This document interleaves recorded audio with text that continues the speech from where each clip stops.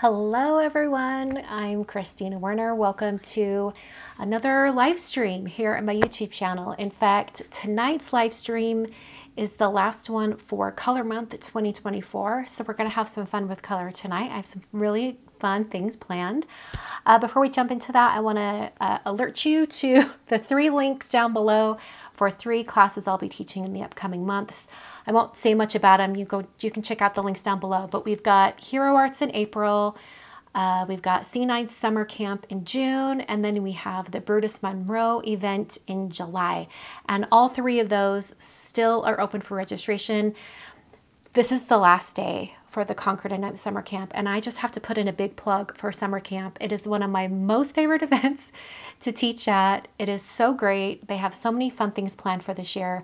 If any of you have been to summer camp and you're watching live, let people know in the comments if you loved summer camp. It's one of those just really fun events. There was a different Concord and Ninth class this last weekend, and someone that was watching in the comments said, and I have to agree, that summer camp is a very different online event in comparison to other kind of events that you could possibly take part in. It's a lot of fun. I hope you'll check that out. So like I said, today is the last live for Color Month, but we've still got 2 more Color Month videos left. We've got Wednesdays and Fridays videos that are coming up. But for now, we're going to get into today's color combo, which is really fun. We're going to jump right into it. Simon Hurley he messaged me on Instagram and said, hey, I'm coming out with some neon lunar pastes. Do you want to try them out? And they just came out, I think, on Friday. And I said, yes. Do you know who I am? Anything that's colorful, I will take. So they sent them, they arrived, and we're going to play with them today. In fact, we're going to play with these 4 in particular. That's why I've already opened them. These 3 I have not opened yet, but the colors are Dart Frog. Oh, that's funny. So these names crack me up. Voltage. Yeah, it kind of does look like that Mountain Dew color, doesn't it? This one is No Chill. Okay. So No Chill, Voltage, and I don't know. This one's Voltage. This is, what was it again? Dart Frog. Dart Frog, Voltage, and No Chill. And then these are the 4 we're going to be using today, and you'll see why in a minute. But the colors are Hot Mess. Oh, that's funny. That's a really funny name. Hot Mess, Mood Ring, Yellow Jacket, and Tangent. That's a fun name. Okay, so this is what I did. I totally went to the Sarah Renae Clark Color Catalog, Volume 2. And when you download the PDF, you can actually search by keyword. And one of those keywords is neon. So I looked at all the neon color palettes. I want to say there were maybe like 10, 12 different color palettes. And one stood out to me. And so we're going to be doing this color palette, which, looking at the color card, the card from the color cube, doesn't look that neon. So I'm going to show you, let's see here. I forgot to add it to this. Hold on. It's going to come in real big, but that's okay. I'm going to move it off to the side. You can see that the colors up here, when it's the digital version, are actually quite bright. There's a little more brightness to them. So I'm going to take this little card and push it off to the side and kind of ignore it. And we're going to try to match the brightness of these colors up here. So this is Color Palette 317. I thought these shades worked well with that. And we'll have to do a little bit of color mixing because that's why this color is in here. I felt like this color was closest to that kind of magenta-y up there, but it needs a little bit of this bright red involved. So we're going to mix that to get that shade. And then this orange is just like a little too orangey. It needs to be a little more yellow. So we'll mix these together to get that more orange shade. This right here is spot on for that yellow. So then we'll just get a tiny bit of the orange mixed in to that one, right? Hello, I can't even do it. Right there. But I thought this would be a color palette that, given the he does have solar paste, but they're Lunar. The neon Lunar paste, given the 7 colors that we have to choose from, these are the 4 that most closely match one of the color cube color combos. So, and because I'm live and we're going to have to wait for these to dry, we're going to do a few backgrounds, and then whatever one I do first that's dry, we'll finish that into a card. So I thought this would be really fun to work with, the Simon Says Stamp Funky Flowers. And this one I wanted to have the colors kind of overlapping each other. So this is one of those backgrounds that I'm going to do one color now, and then I'll come back to it later after it's dried. There we go. Because I just want to isolate that one flower. Okay. Got my baby wipes standing by. I'm going to take, I don't know, maybe that much.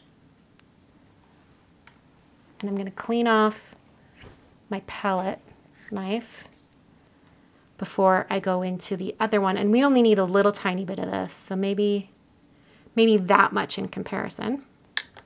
Okay, that, I mean, it looks pretty good, but I feel like it still needs more of that red.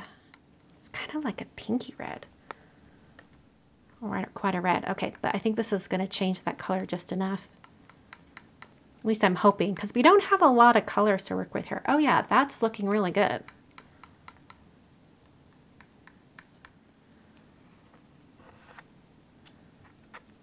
Put that right over the top. I'm trying to get like a really even application. Okay, I'm going to peel this up really fast. Okay, so there's that first little spot. I have a container of water behind me, and I'm just putting the stencil in that container of water, and then I'll have to clean it before I move on. All right, the next one, this is one that I was hoping would be dry before we move on. So this is actually the Retro Arcs stencil, Retro Arcs from Simon. And this is from Simon Says Stamp. Ooh, that's giving a really pretty orange. It's kind of creating this orange, but it's just a little softer, a little more red. Okay, I'm just going to go ahead and we're just going to get a little swath of this going across. Why not? I'm going to mix this one. Yeah, about half and half of each color is perfect. All right.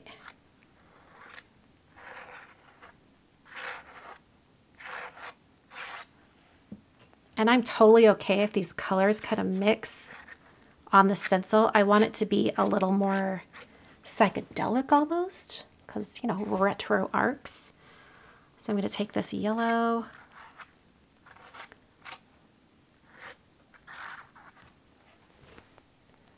This is so fun. It's messy, and I'm really going to try to not get it all over my fingers, but it's sure fun. All right, I'm going to try to just fill in some of these little gaps that need a little more coverage. Like the paper starting to bow up because it's so wet.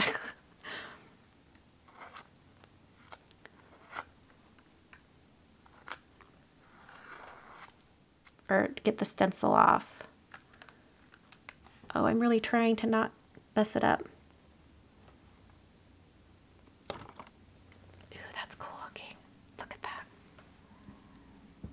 So I've got these 2 other stencils that we're going to try. So, yeah, let's do this one first. Oh, in fact, I like that. I can kind of get it centered. That's kind of cool. Yeah, let's get that centered. And then I can mask off those 2 edges. I love that idea. Scraper that you were just talking about. And I want to try something. Yeah, this little dude, like the big, huge one. So I'm going to add the yellow right up there.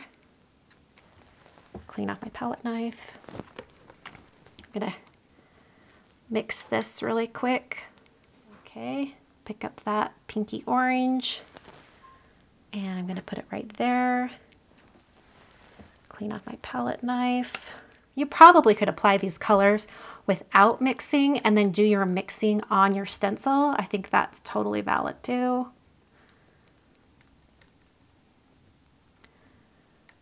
All right, and then I'm going to add that purple right up there. All right, and then taking my big huge scraper,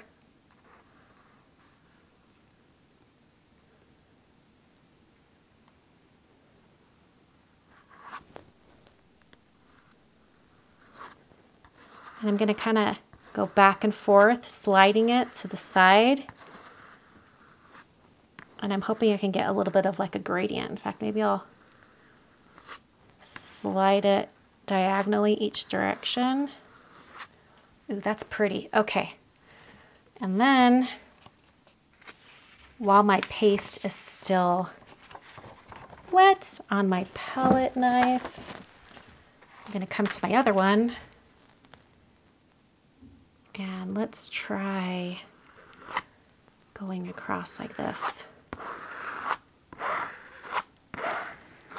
I'm really trying to mix it or get it moving. I'm gonna have to add more yellow over there and get more of this pink. Everything's mixing and looking different, so we're just going for it. Okay.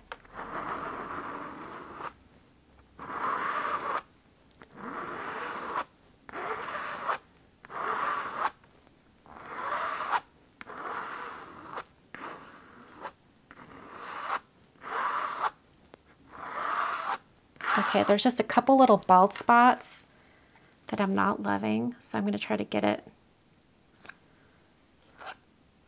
with my other palette knife. In fact, they're mostly on the edge. Maybe I'll cut off those edges. Okay, before I do anything else, I'm going to remove the stencil from my first one. Oh my word, that's so cool. That turned out so cool. Putting the stencil directly into my container of water. Have a little smudge down on one corner, but not bad. Let's see if I can pull it off without disturbing things too much. That looks so cool. All right, I'm putting that stencil directly in that container of water. And this one's going to be set aside to dry. So now let's, you know what? I might abandon my flower one because I don't think it's going to dry in time for us to add more things on top. So I'm just going to abandon that one tonight. It was a fun thought. If I had more time to sit here and wait for things to dry, I would totally try that. But you know what? I do have some of this paste that's like not quite dry yet. I wonder if I could just... We're going to get artistic. Because I just love these colors.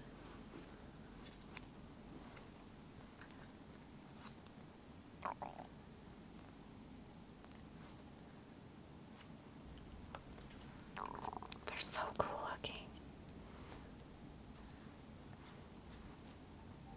It's like frosting cookies.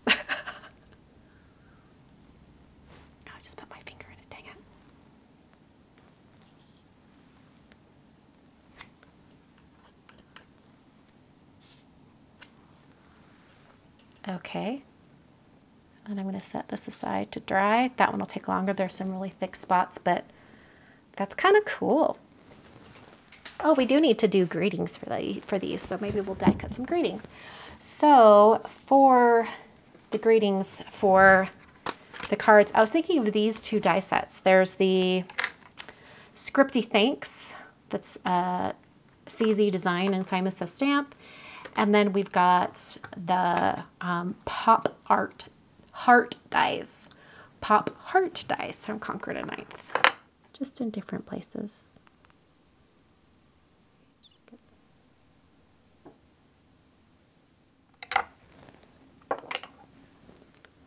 Put a paperweight on top of that.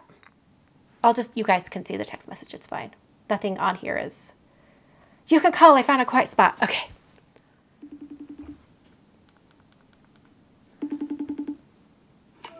Hi. Hey, how are you? Good. Okay, I'm actually gonna like put my camera face down on the desk so they can see you. I'm gonna take me off screen. I can't take me off screen, whatever. They're gonna see my camera. But there you are. Hey, friends. Hello. Okay, hold on. Turn the volume a little bit more. Okay, so we have questions. Okay. Sounds good. Okay, so we're waiting for our paste to dry. And Okay. some lovely people in the chat said that you have advised people that it takes about 45 minutes to dry. Is this true? Yeah, it takes about 30 to 40 minutes, but you can use your heat tool. I use my like Ranger heat tool because it's like it disperses the heat a little bit more. Okay. And just keep it moving and it shouldn't bubble on you. So Perfect. it should be good. Okay, is that like straight on the top surface or do I need to heat from the underside?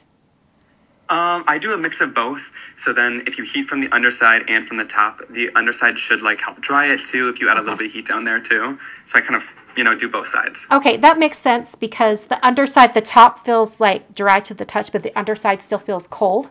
So Yep. the underside would probably help with that. Perfect. Yeah, totally. Okay, and then someone else, I think I already know the answer to this question, but someone in the chat said, hey, can I add glitter to this? So which kind of lunar paste are you using? I'm using the neon lunar paste. Oh, nice. Okay. So you can add glitter, but I wouldn't mix the glitter in while you're using it. I would, like, if you're using it, maybe use a glitter duster or, like, sprinkle it over the top. Okay. And then you could, like, have a little glitter on top, but I wouldn't mix it in because then you won't be able to see it. Okay, perfect. Oh, because it'd probably get all obscured because it's a more opaque paste. Yeah. Yep. Totally makes sense. Totally makes sense. Okay. All right, I'm going to turn my camera around, and then I'm going to show you. See, this is what we did. Oh, I love it. And that right there. And then, hold on, I have to show this other one. I was waiting for him to dry. Here's another one. So, Oh, I love the marbled look. yeah. This is so good. You're live right now on YouTube? Oh, yeah. This is awesome. You'll be in it. I love it. Everyone's saying, hi, Simon. Hi, Simon. Hey, friends. Thanks for calling in. Yeah, we're at NAMTA right now, but I'm in like some eerie hotel hallway that I found, and I was like, yeah, this is perfect. Perfect. Well, thank you so much for your advice. And we're having a lot of fun, and thanks for bringing us fun products to play with. Of course. Thanks so much, Christina. I'll talk to you soon. All right. Bye-bye. All right, bye. Perfect. Phone a friend. Okay, so heat tool is safe to use. He said that he uses his Ranger heat tool because it disperses the heat, and it's also a little bit of a lower heat. So instead, I'm going to use, because I don't have the Ranger one, I'm going to use this one, like the Wow Dual Heat tool, and I'm just going to use the low setting. Here we go. Okay, this one I think is just going to take longer time to dry. I'm going to dry the touch, but I could tell that these thick gobs of paste are just going to take more time. So I'm just going to set that aside. I don't want to keep heating it. I think it would not be good. But you know what? This is dry. And now that I know I can like heat set it, actually it's not dry. It's close though. Now that I know I can heat set it, I feel like I want to do the flower thing later. Okay, so I doubled up the vellum for this because sometimes I feel that vellum, it gives a little ghost to it. It's like it's just not opaque enough. It's too transparent, too translucent. So I find that just doubling up on the vellum makes it a little bit better. I probably could have just run all these letters through my Xyron, now that I think about it. And then I could just peel them off like stickers. You know what? I'm going to do that. I can use my little Xyron for that. Okay, so B, and then E.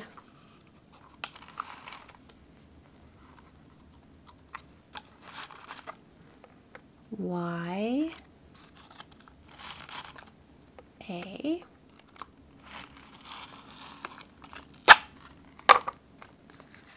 but now I can just peel these up like stickers and adhere them directly down. The only bad part about this is that if it's not perfect, it'll get stuck to that outer area. So I might have to be really careful when I pull off the negative that I'm using just for placement.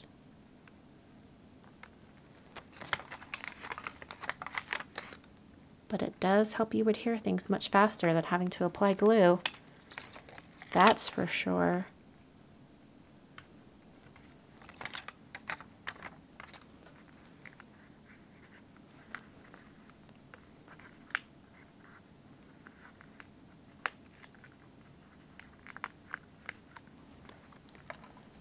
Okay, and we'll just put that little one piece right there, which is actually, I think, the interior to the E, but that's okay. And then we'll figure out what we're doing with these 4 hearts in a minute here. You're wondering about the new Xyron, if it has the webbing with the letters. I don't know, let's test it out. Let's test it out while we're doing stuff. These little things are so tiny, I just don't know how well they're gonna like go through. You know what I'm saying? Big enough to go through. I guess we'll just find out.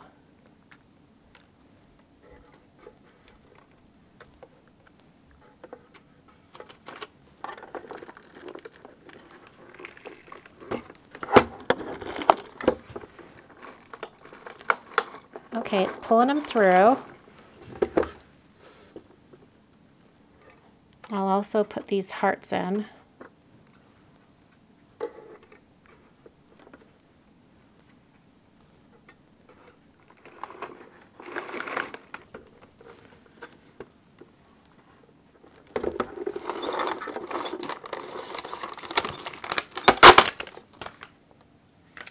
It looks like it pulled all, well, it looks like there might be some adhesive in the center there on that G, but I don't know.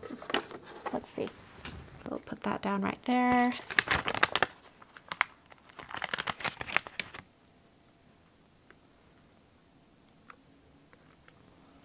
In fact, I'll take my glue,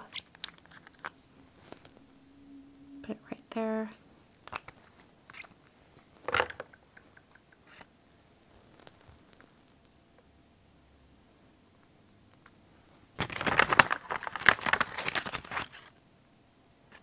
Yeah, it still has the like little strings coming off. Oh, that's the wrong G. I'm like, why isn't it fitting? Okay. I think I'm gonna have to use my adhesive eraser when I'm done here, just to clean up any of the adhesive that's kind of like hanging around.